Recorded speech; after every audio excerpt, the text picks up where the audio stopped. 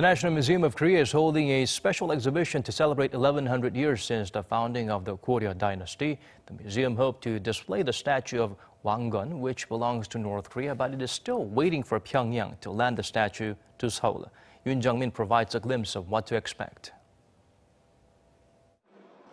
2018 marks 1100 years since the medieval Korean kingdom of Goryeo was founded. To commemorate the anniversary, the National Museum of Korea is hosting a special exhibition, Goryeo, the Glory of Korea, from December 4th until March 3rd next year.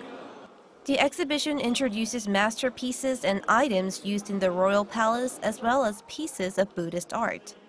Founded in 918, Goryeo prospered on the Korean peninsula until 1392.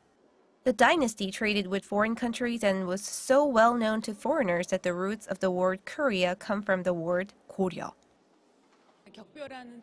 Amid the rapid changing situation in East Asia, Goryeo lasted as a kingdom for 475 years. To celebrate 1100 years since its foundation, 450 relics from museums and institutions around the world have been brought all the way to Seoul for this exhibition. The exhibition shows the empire's artistic accomplishments through paintings, pottery, and sculptures, which were made from the delicate touch of the craftsmen of the time. As Buddhism prospered, Goryeo left many pieces of religious art, such as a painting of the Amitabha Buddha.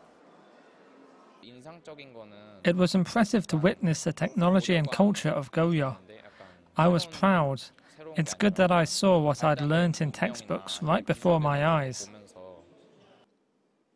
An empty glass case sits right next to the statue of Master Arirang, who was a spiritual mentor of Wang Geon, the founder of Goryeo.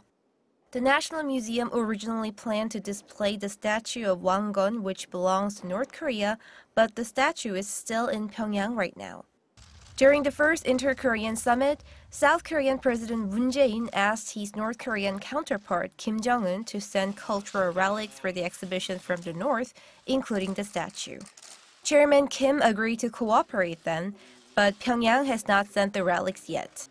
The museum left the space empty in the hope that the relics can be added sometime during the exhibition. Yoon Jung-min, Arirang News.